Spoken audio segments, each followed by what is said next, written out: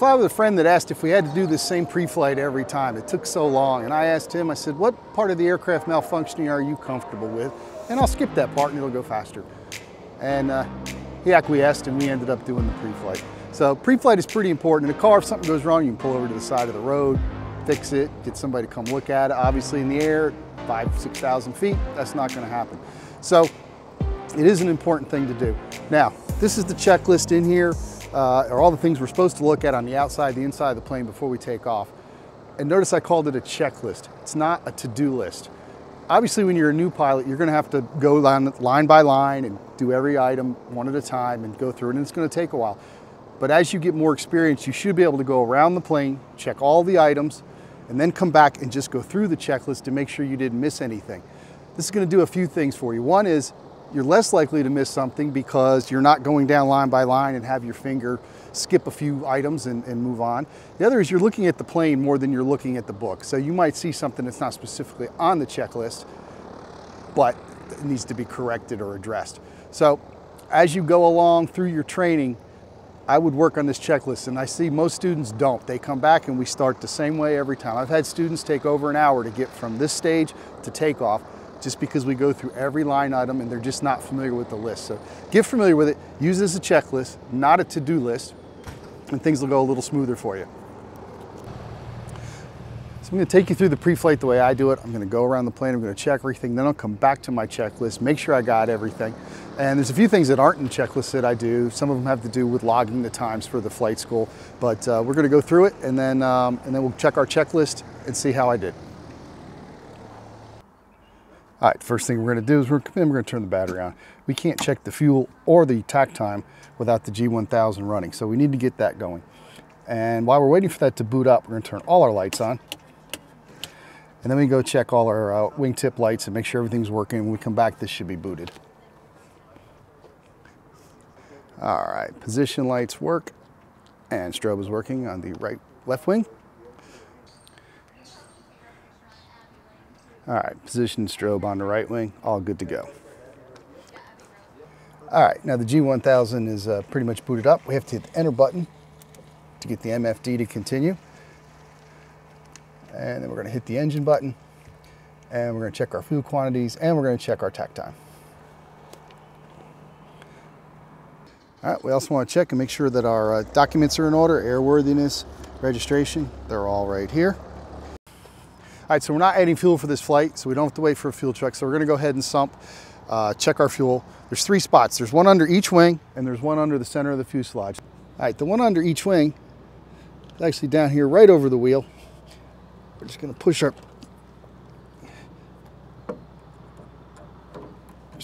gauge in, get a little fuel, check it for color, make sure there's no junk in it. And then we'll come over here, and we'll come right into the center one and do the same thing. You can see our fuel is blue.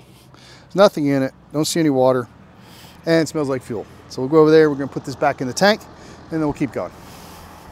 All right, we're gonna be checking the wing for any damage, any cracks, dings, stall strip. It's right here, it is on our list to check. We're coming along now down. This hole here is for our stall horn. We wanna make sure that it's clear, there's nothing in there. And we'll just continue on down the wing, looking for any kinds of signs of damage or any anomalies. Another stall strip down here, fuel cap is on and pointed in the right direction. It is pointed towards the back of the plane. We've already checked all our lights. We'll come down here and we're gonna check our pitot tube. Make sure both the ram air hole and the drain hole are clear. While we're in here, we're just gonna take a quick look around, make sure we don't see anything else. All right. Looks like all our screws are in our wingtip and everything's good there. All right, we're gonna come along. We have 2 static wicks coming out the wingtip. Discharge any static buildup on the wing. All right, make sure that our aileron is free and correct. Make sure when you lift it up, the stick comes towards me, as you can see there, and the aileron on the other side goes the opposite direction. One other check we're supposed to look at down here is this nut right here. As long as there's thread showing out there, we should be good. If this nut were to start to back off and that thread disappeared, we might have a loose nut to contend with. Coming along down the flaps, it's the same kind of connection. There's a connection here, make sure that there's thread showing, and that's tight.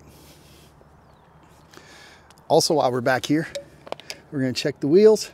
You can see we have registration marks on all those nuts to make sure none of those are backing off. This is kind of tough to see. Well, it's impossible to see if you have wheel pants, or wheel fairings, as the proper name is. The wheel fairings make it look nicer, make it go a knot or two faster, but we can see the tire condition, we can see the brakes, we can make sure they're not wet looking and there's nothing dripping, and we can check out those registration marks on those nuts to make sure everything's tight. Brake line is clipped to the strut, so we're all good there. Moving along down here, static port. Have two of those, one on each side. Make sure that's clear, nothing in there. Up here, antenna, just give it a wiggle. This is our COM1 antenna. Down here, that's our COM2 antenna. And we look pretty good through this side. All right, coming around to the back of the plane, we want to make sure that our strike plate, skid plate, whatever you want to call it, is good and tight. We're going to look at our rudder, make sure it moves, free and correct. Very nice. And also down here, we'll be checking again. There's some thread showing on that nut. That cable doesn't look frayed, so all that's good. While we're back here, just make sure that the elevator works smooth and nice. And we'll check our static wick back here.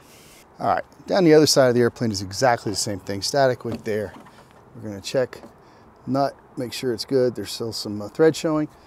We know that's tight. I'm going to come along here. Static port, nice and clear. Move down the wing. And everything's moving, and we've got some thread showing. Two static wicks good. All our screws are on. Tie down. Don't see any issues under the wing. And we'll move down the front. Stall strip. Wing looks good. Greasy fingerprints, don't like those. And here. And again, this wheel, you can see our registration marks. Everything is lined up. Tire has tread, looks good. Brake caliper looks fine. And while we're down here, we'll check the fuel. All right, fuel is blue, no water, no contaminants, and it smells like fuel. All right, we're coming around to this side. While we're over here, all the circuit breakers here, we're gonna make sure that all those are in, not popped. We'll come over here and we'll check our oil levels. And it's just below 6 quarts. That's generally what this plane likes. Anything over 6 quarts, it just takes the excess and spits it down the belly and makes a mess. All right, make sure that's tight, that's closed. Make sure that our cowling fasteners are in. All right, finally we're around front. We're gonna check our prop, make sure there's no cracks, make sure there's no big dings that could cause a stress point where it might crack. All our fasteners are in our spinner. This guy looks good. Check and make sure our cooling intakes and our air intake are all open. All right, so now that we're done, we're just going to go through our checklist, make sure we didn't miss anything. And if everything looks good, we'll be ready to go. All right, so the outside checklist is done. Last thing we're going to do is we will pull the tow bar off, take the chocks, put them over there where I can see them from the cockpit. That reminds me that I did take them out. And then we'll hop inside and finish our checklist, finish our pre-flight, and get up in the air. All right, so we've finished our exterior pre-flight. We've checked everything. We've gone over the checklist to make sure we didn't miss anything. Now we've come inside, check. Back door's closed and locked. I'm leaving the front canopy open. It's a little warm today. Passenger, we don't have to brief. We go down, flight selector, fuel control, trim wheel to take off. We've already done all that. We're going to check and make sure these all move properly. They do. Put them in their starting point. We'll press enter here to make sure that that gets booting up. We're going to check our alternate air, check our static, make sure it's in the right spot, and just continuing on down, making sure we didn't miss anything. And we turn the master switch on first rather than last like they say, so this can be booting up and we don't have to sit here all day. All right, we are ready for engine start. So we're going to put the canopy in cooling gap. Got my pedals adjusted.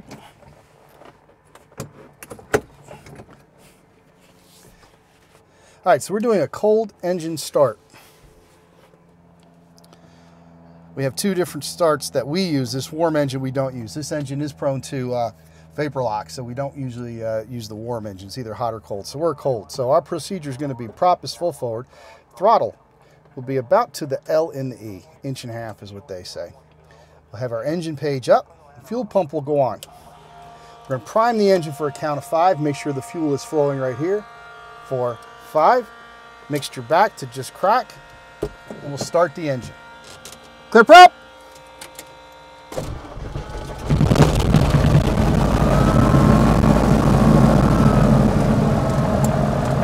All right, and as soon as the engine fires, we'll push the mixture forward to keep her going.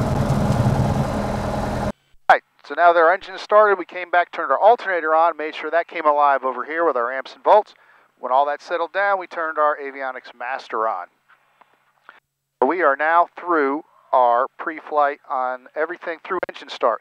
Now we're just going to go through, we've got taxi, we've got autopilot test, apps, we're going to do all that, and then we're going to come back and check our checklist.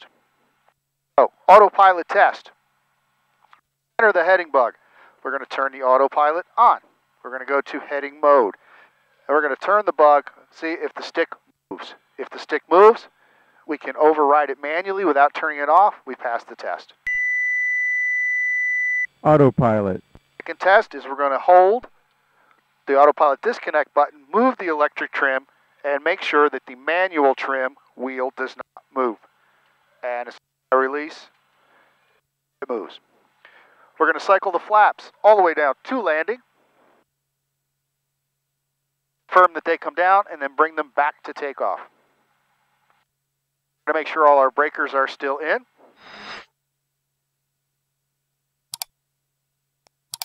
Slow down the engine a little bit, about 1,000 RPMs. That's what we want for idle. Cessna 16 November, you can continue with left traffic. Okay, continue left traffic 16 November. All right, we're going to go to the auxiliary page. Auxiliary chapter, I'm sorry. And we're going to check our GPS. Clear to land, runway 2. GPS 1, we have plenty. 2, 0 Papa Delta. GPS 1, we have plenty of satellites. We'll press the GPS 2 button. Again, plenty of satellites. An item that's not in the checklist is we're going to go all the way to the last page of the aux chapter. Make sure all these check marks are green. Occasionally we will get a red X at GDL 90. That's a traffic device failure. We would have to reset the transponder breaker to get that to come back. You're going to follow Cirrus traffic. He's about a mile final. All right, so we're going down our list. We've set everything. Transponder is already to 1200. Pitot, we're going to turn pitot heat on. Make sure the annunciator goes off, and then turn it back off because we don't need it today. All right, throttle check. Just going to take her all the way down, make sure the engine doesn't stall. Skyline 10 November, you can turn base now, number 2, clear to land, or correction, clear for the option, runway 2. Okay, we'll be a touch ago, and we just picked the traffic up.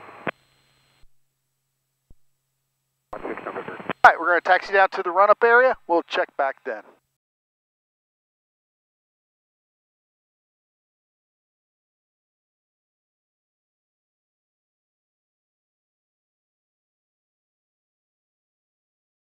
All right, we've taxied down to our run-up spot. We only have one run-up spot at this airport. They don't let us do it out on the taxiway. We have to do it on the ramp. We've come through our checklist. To this point, we're all good. All right, we'll come down, circuit breakers, flight controls, free and correct. All right, we've checked that. All right, so we're going to go to our engine page. We're going to keep our mixture at about 2/3 of the way. If you go full rich on this plane, especially when it's warm, you will fail the mag check. So about 2/3 of the way seems to be the sweet spot. So let's rev up, 2,000 RPMs. All right, we're going to cycle the prop 3 times. Wait for that RPM drop.